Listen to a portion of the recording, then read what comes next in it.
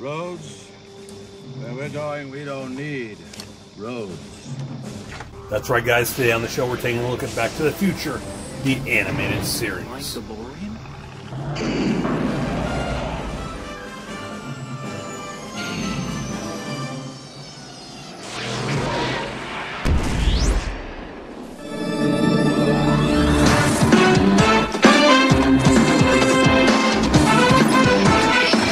Welcome back to Come Again TV, the only place on YouTube where all geek culture collides. I'm Shannon, and as I said today on the show, we're taking a look at Back to the Future, the animated series. Originally, I had something else planned for this video. I was supposed to get in my pre-ordered edition of Back to the Future, the board game, today. However, it was scheduled to be delivered today, but Amazon just messaged me this morning saying that it's now delayed. And they don't know when it's going to be delivered. So I canceled my order. I've got GameStop keeping me appraised on it. I'm no longer going to be doing pre-orders through Amazon. I'm going to either go through GameStop or I'm going to go through Funko itself. Because Amazon has just proven they are unreliable when it comes to pre-orders. When it comes to any orders, for that matter. I've had nothing but problems with them lately. When it comes to orders. So with that being said, as I said, we're taking a look at Back to the Future, the complete animated series. As you'll see here, I have the DVD box set of the complete trilogy. I have the complete animated series, as well as the Christmas special.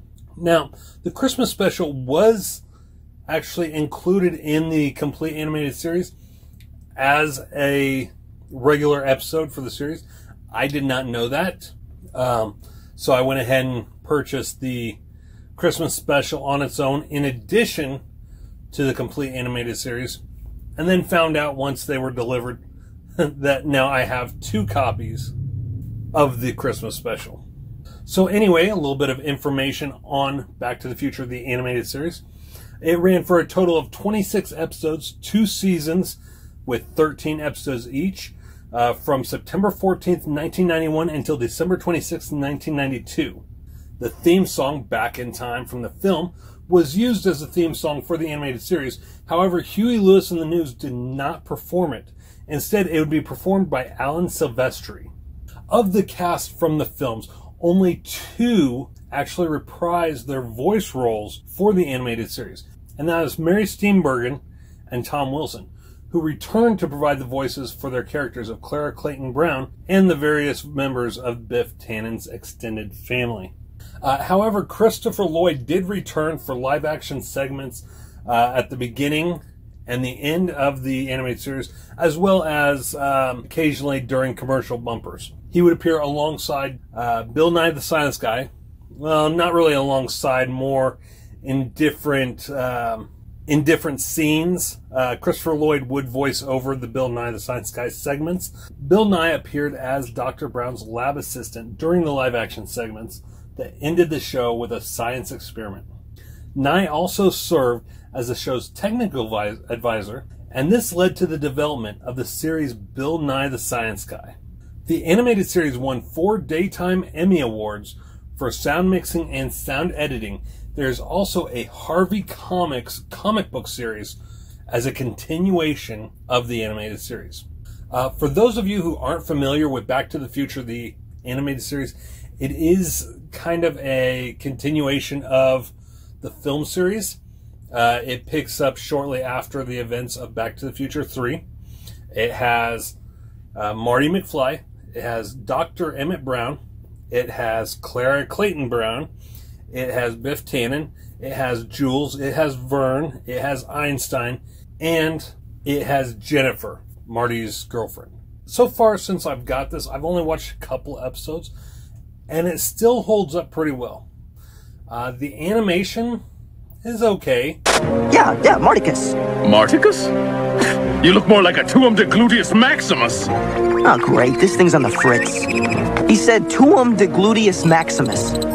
I should have known. Upstart! You have humiliated me before the fine people of Rome! But it's nowhere near as bad as some animated series that have not stood the test of time. As some of you may know, I'm a huge Back to the Future fan. I collect DeLorean time machine cars, Hot Wheels, Hollywood rides, Playmobil, stuff like that. But they haven't really come out with very many action figures based on the series.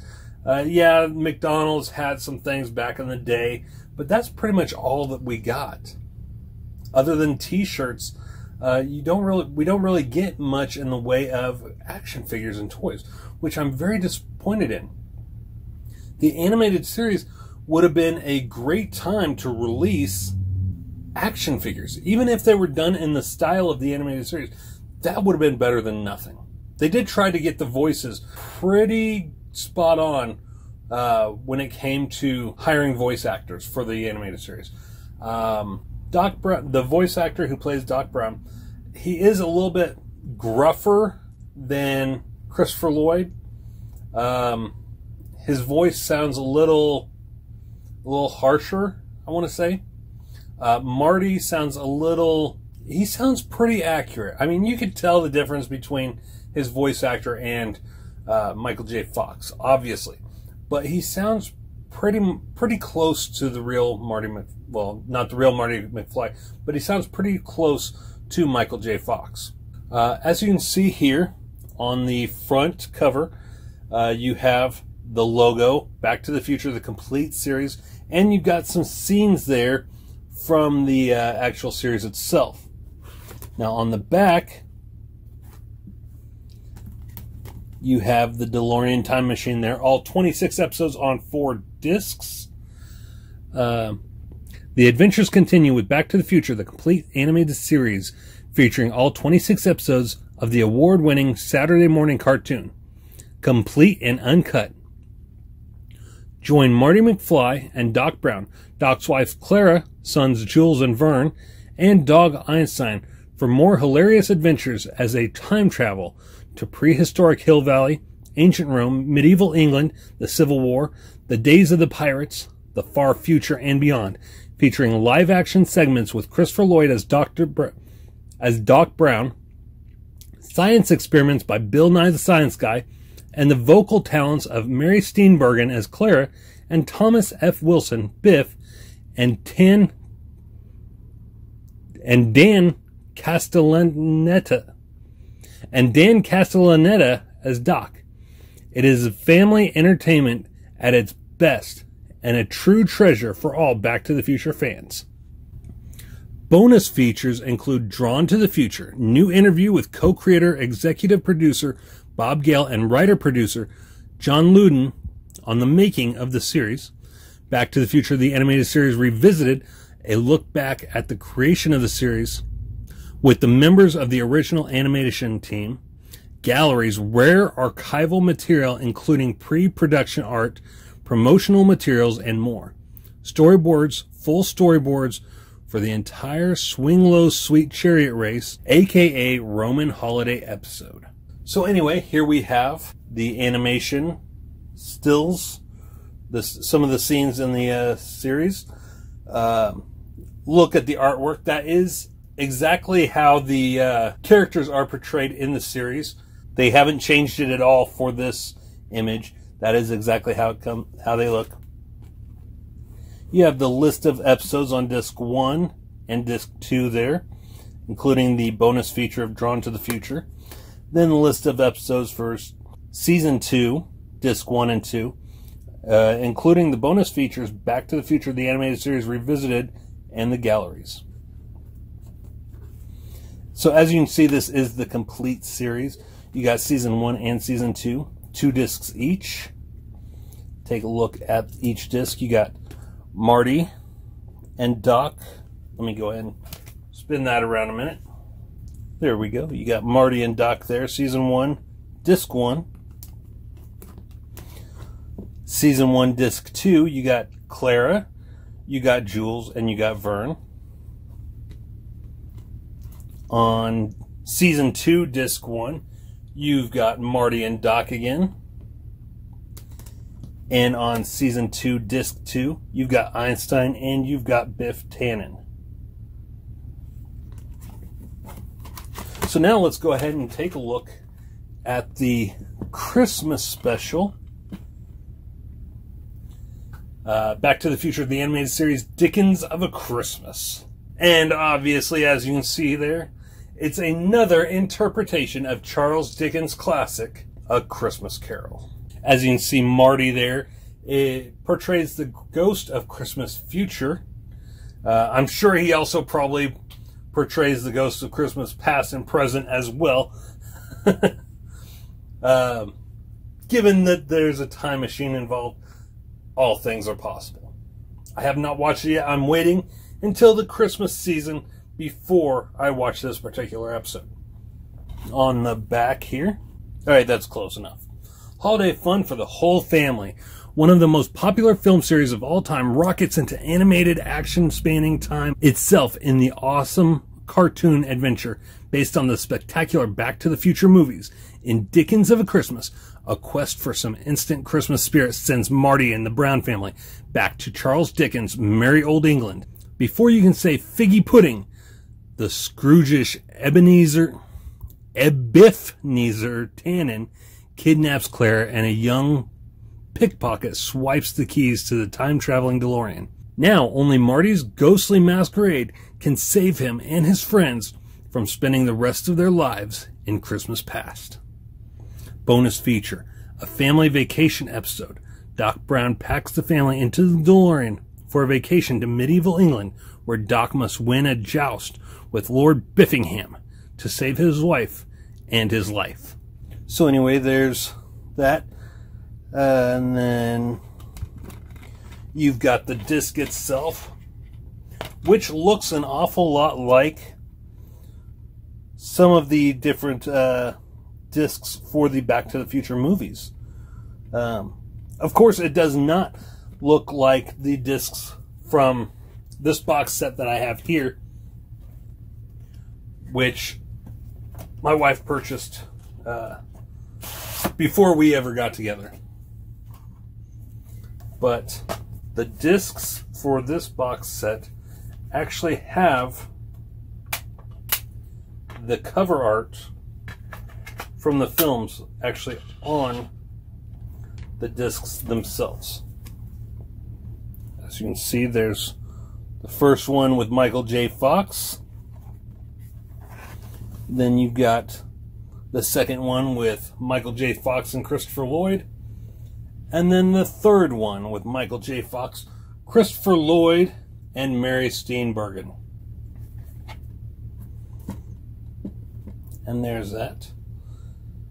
Overall, the animated series, as I said, it holds up pretty well.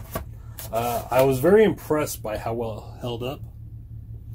And I was impressed with how closely they managed to get the voice actors to the original. And what's more is the fact that they managed to get Christopher Lloyd to portray Dr. Emmett Brown in the introduction and at the ending of each episode, along with allowing Mary Steenburgen and Tom Wilson to reprise their roles as Clara Clayton Brown and Biff Tannen. Very impressive with that.